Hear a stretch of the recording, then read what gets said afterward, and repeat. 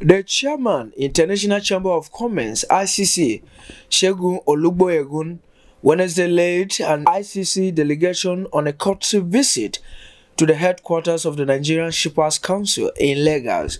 The visit, among other things, is to partner with Shippers Council in order to strengthen and promote trade facilitation in the maritime sector.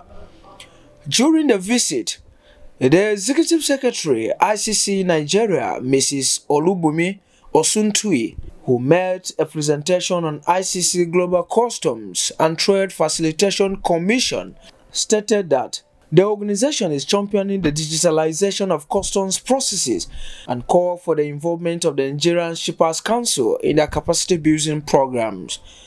A member of the ICC delegation, Olu Vincent, applauded the council for the important role it has played on trade facilitation in the maritime sector. Addressing the team, the Executive Secretary and Chief Executive Officer of Nigerian Shippers Council, Emmanuel Jimen, appreciated the group, saying the Nigerian Shippers Council promotes seamless trade and carry out activities that would be of benefit to shippers in the country.